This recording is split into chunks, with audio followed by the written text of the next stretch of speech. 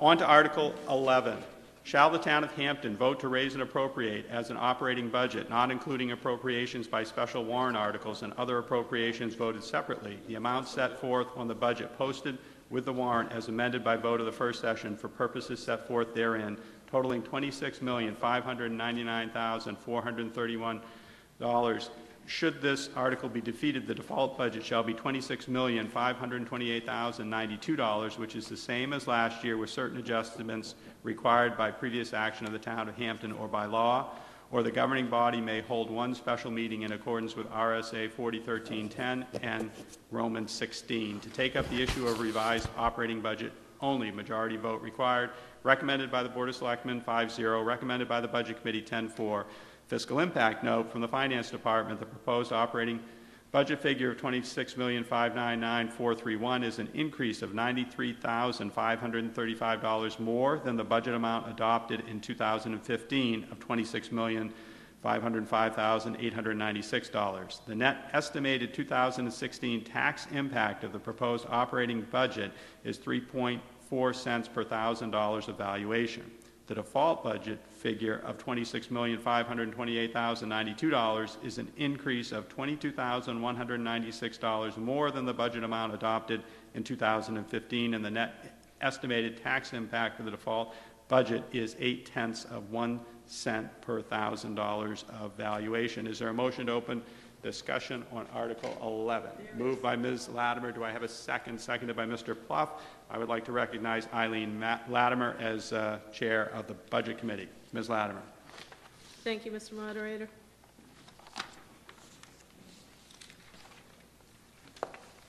Our goal this year was to bring you a budget as even and level as we possibly could. And I think, despite all controversy, that was accomplished. Beginning of the budget year, I met with town manager and asked that we keep as level as we could to the 2015 budget. The 2016 budget is only 0.35% greater than the 2015 budget. Also asked that there be a breakout of all new items into warrant articles. That way the voters could decide what they wanted, what they didn't want, and have a say in the impact.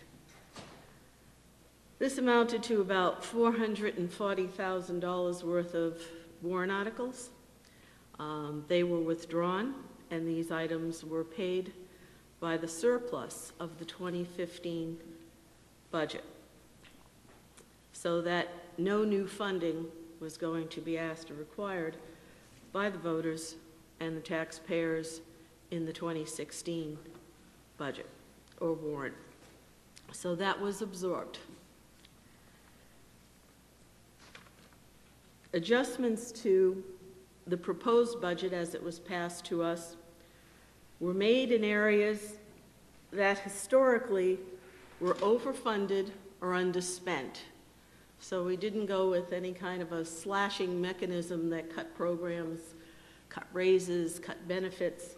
What we did is we looked at lines that, and I'll give a for instance, but not a specific, where perhaps for a number of years $50,000 had been asked for, but maybe less than 15 had been spent.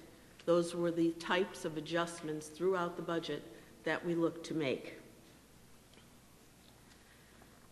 Additionally, fuel adjustments by both management and inspired by the Budget Committee were made throughout the budgets. As you all know, fuel has constantly dropped. I don't know when the bottom will finally hit, but as we went along, we kept looking at new ways to save. Another way was found where we could benefit by getting the tax portion of the fuel back. There is now a new process in place. I believe the town manager can acknowledge that, and we're currently in that position. Mr. Welch? Before we go afield, I want you to give us your budget overview, please. And this is part of it, Mr. Moderator. Well, we're not going to have a dialogue between people at the podium. I'm just asking for confirmation, but I'll move on. Thank you. And lastly, most of the insurance increases were absorbed by some of these changes, so that when we got to the end, the proposed budget by the Budget Committee, or the final budget proposed by the Budget Committee, was in essence, turn my sheet over, excuse me, because I want to give you an exact, $93,534 more than the proposed budget of 2015. Again, insurance increases were higher. Much of it was absorbed, but much of that $93,000 can't go away because we did get hit this year at a pretty pricey note for the insurance increases.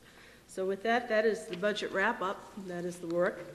And I would ask you all to vote in favor of that. Thank you. Thank you, Ms. Latimer. Thank you for your brevity.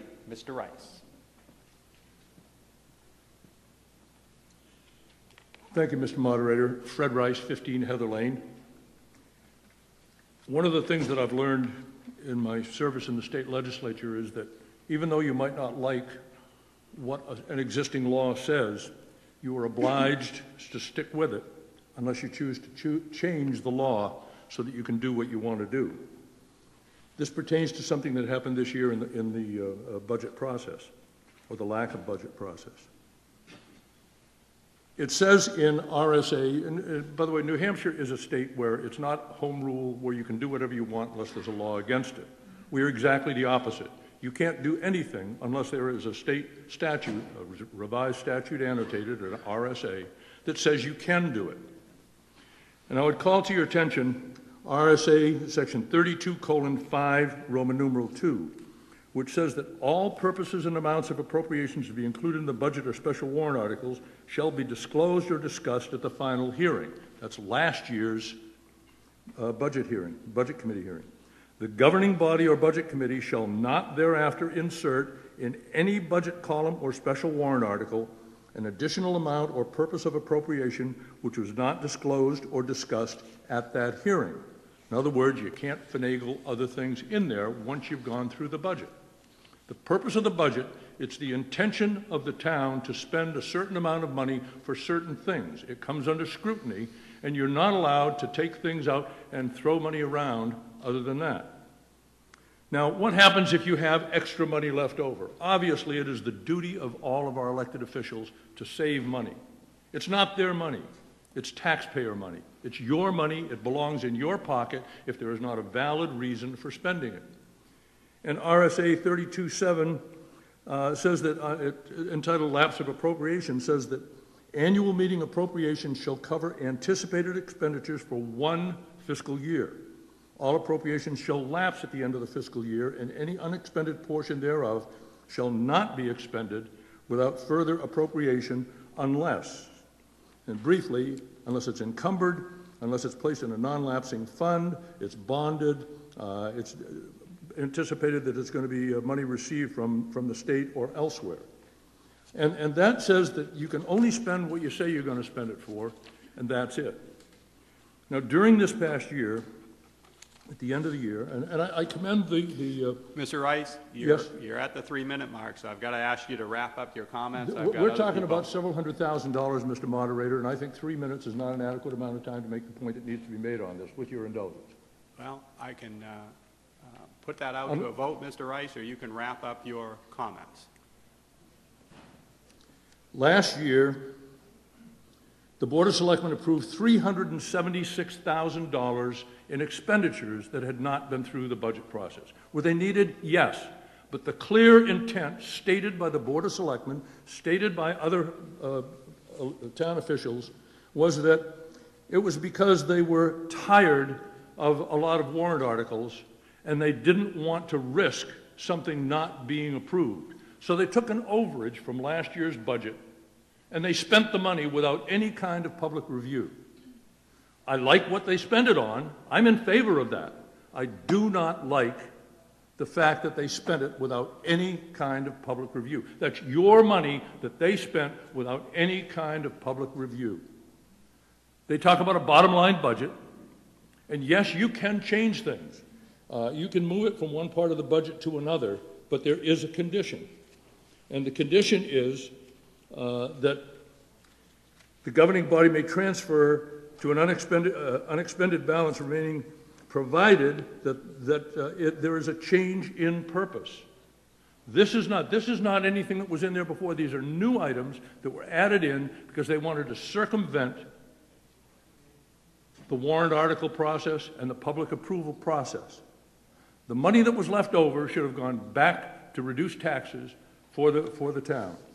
And with that in mind, that $376,000, although I think that they were expenditures for necessary items, I do not believe that they were done in conformance with the state statutes. And I would therefore move that we amend the town budget by an amount equal to those expenditures which were made on an unauthorized basis, and reduce it by an amount of $376,000, making the budget amount $26,223,431.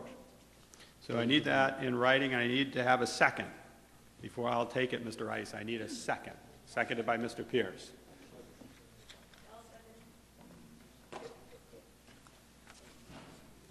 So Mr. Rice has made a motion to reduce the budget amount to $26,223,431.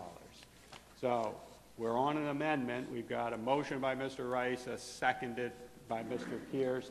Mr. Bridle, do you wish to be heard on the amendment, the Rice amendment, to reduce the budget to $26,223,431? No, Mr. Lang, do you wish to be heard on the amendment? Why not? All right. One final thought, Mr. Moderator. I do not do this lightly, and I do not do it with any malice. You don't need to I'm not explain it. happy about it. Okay. Mr. Lang. Mr. Moderator, David Lang, 66 Park Avenue. Mr. Moderator and members of the committee, this is government of the people, by the people, and for the people, and I apologize if we're inconveniencing anybody by speaking or by talking. One of the problems with the government that we have chosen, one of the problems is that we are left with this default. I rise opposed to this amendment, Mr. Moderator, before you rule me back germane. One of the problems is we've chosen a form of government that puts us in this position of default government, and choosing something we don't like less than something we like more, which is not a way to run a town. I stood up last year and I made an amendment to increase the budget. It failed. The people didn't want it. Let me tell you, this is not the way to budget. This is not the way to govern. To every action, there's an opposite and equal reaction, and we're talking about real services for real people. We're not talking about who's in charge and who's responsible and who should talk to who. I'm asking you to vote this down. As someone who's been here for 35 years and seen the old town meeting form of government and seen us transition to this new way that pits board against board and person against person. So please vote this down. Let's move on with this article. Thank you, Mr. Lang. Mr. Jones, do you wish to be heard on the amendment? Yes, sir. I stand in favor of this amendment, and I won't get into the particulars because I was going to use those for the discussion on the motion as a whole. But essentially, I was not going to support the whole motion because it was higher than default, and I'll speak to that later when we get to that portion. But I will note that with the proposed budget being reduced below the default, it is far more likely that this proposed budget will pass at town meeting session 2. And why is that important? Well, for one reason it's important is there are employee raises in the proposed budget that are not in the default budget. And many of those employees have had delays in their raises, unjustly in my opinion. And so by getting this below the default, we're helping to ensure that the proposed budget will pass and those people who deserve those raises will get those raises. And I'll also note that last year we talked about the sky falling in if we didn't add, well over $1 million to the budget that Budget Committee brought forth. And of course, the voters in town meeting session 2 voted that down, and the sky didn't fall in. They had an excess unspent money in the budget of something like $800,000, which Mr. Rice just spoke to. I find myself kind of awkward knowing that I'm agreeing with Mr. Rice. We often disagree at this forum, but I'm happy to see things do change. Thank you. I do support this amendment. Thank you, Mr. Jones. Ms. Latimer, do you wish to be heard on the Rice amendment?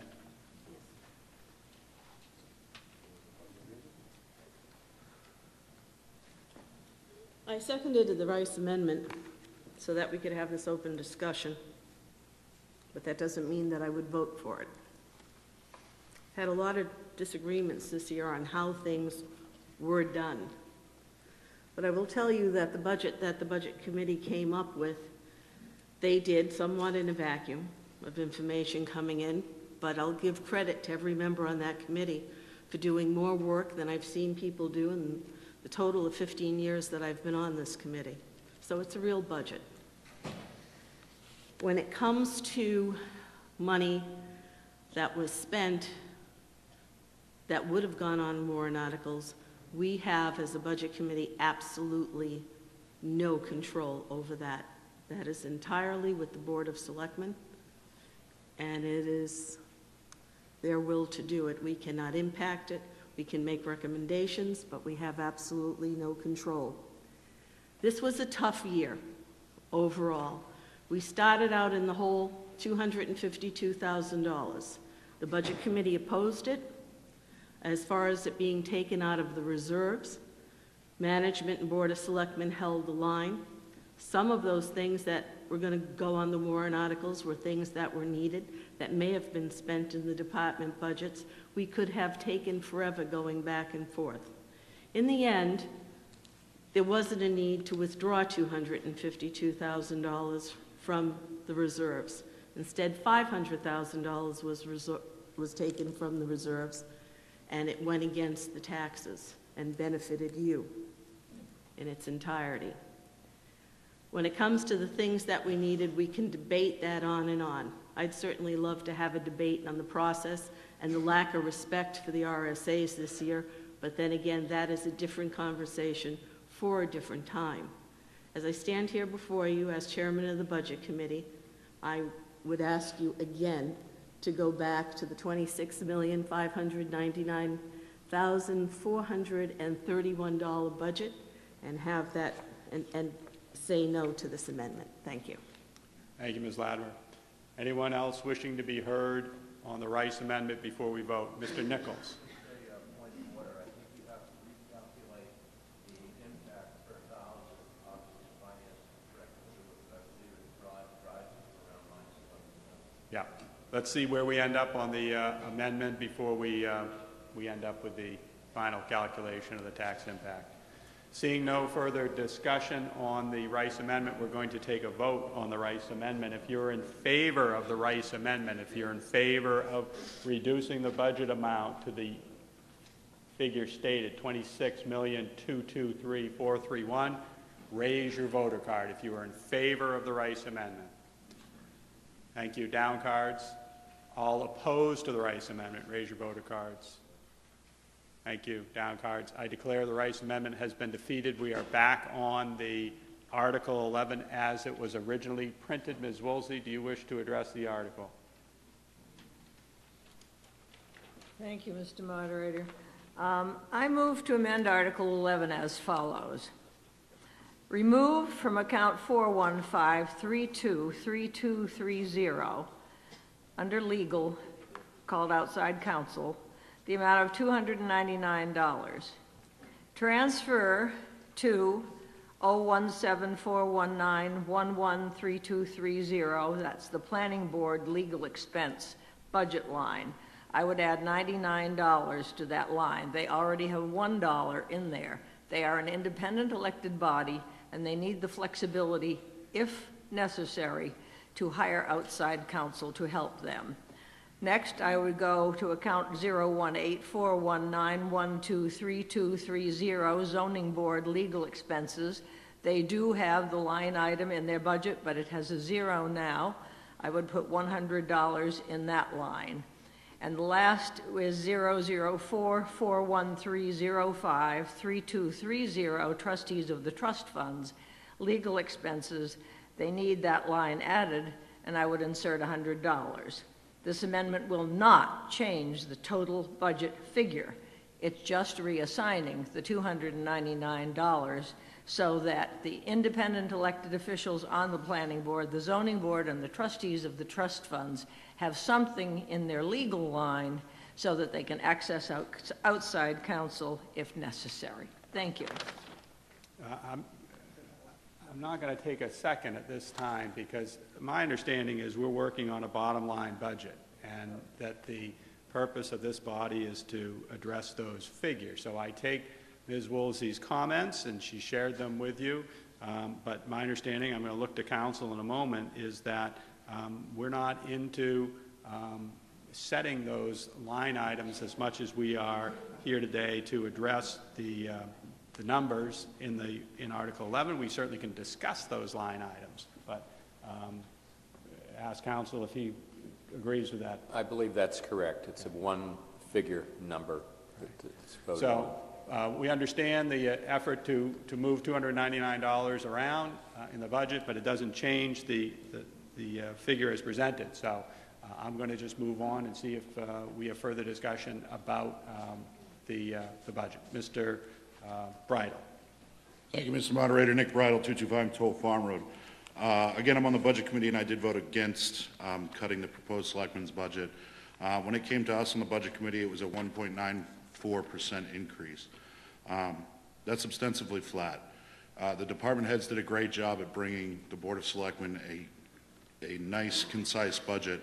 And where our department heads in this town are relatively new, especially in the bigger departments, I think it's my opinion that the town give the department heads a little wiggle room and expect them to do a good job with the money that we give them and not cut them. They've done a great job bringing us a nice trim budget. I know there's been a lot of talk been thrown around the room about surplus and extra money left over at the end of the year. But for those of you who are unaware, department heads were asked to cut training this year, almost halfway through the year. Cut unnecessary spending by the town manager. Because we had a lot of snow last year, we wanted to make sure we stayed within the budget. That's not how you effectively run a town.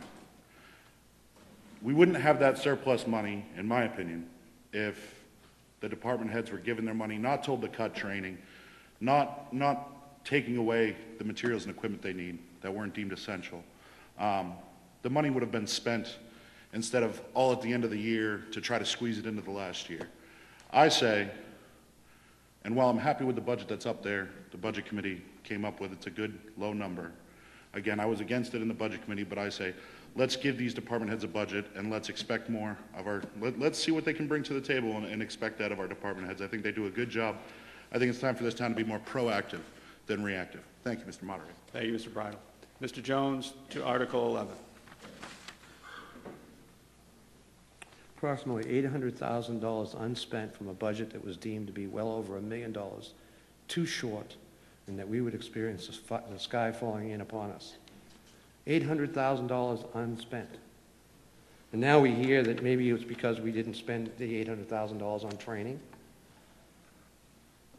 I mean, the Budget Committee, we asked the department heads, what essential expenditures were you denied? And they all said none. We were allowed to spend what was essential. The town manager actually reported that the reason why we have $800,000 approximately unspent in the budget is because they only spent money where they absolutely needed to. Well, gee, shouldn't that be an everyday occurrence?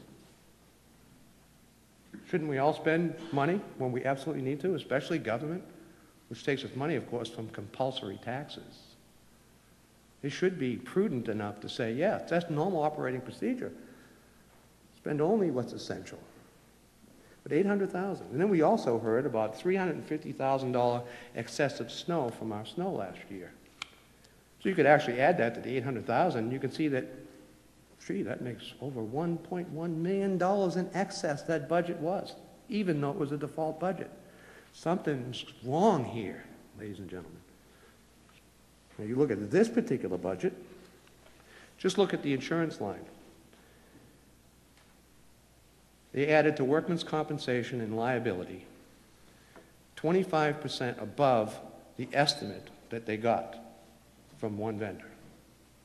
When asked where the 25% number came from, it was like, well, we were thinking 50, but we went 25. And I asked, well, why don't we split the difference and go 37.5? There was no answer. They went with the 25. Eventually, the Budget Committee cut that 25% out of the proposed budget. But if you look at the default budget and the proposed budget, you find some rather interesting numbers. Last year, we spent $3.5 million on the insurance line item. This year, the Board of Selectmen proposed $3.773 million. The Budget Committee somehow only proposed $3.747 million, when we were told that cut that we were making was $285,000. Doesn't seem to be reflected there. But even more curious is the default budget, which is supposed to be what was last year plus or minus, blah, blah. Now it's way up, almost $4 million. Last year's budget, $3.5 million. Default budget, $3.949 million on that insurance line item. Now, there are examples of this kind of curiosity is going on all over the place. All right, and I just highlight this one because I don't want to spend too much time. But the bottom line is I will tell the voters that whatever the number is on this warrant article in final form, pick the lower number because they're both inflated. And I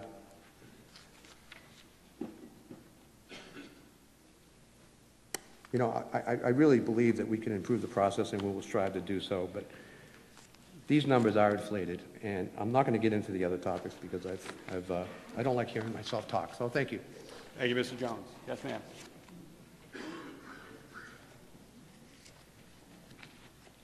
Jen Hale, 13 Bourne Ave.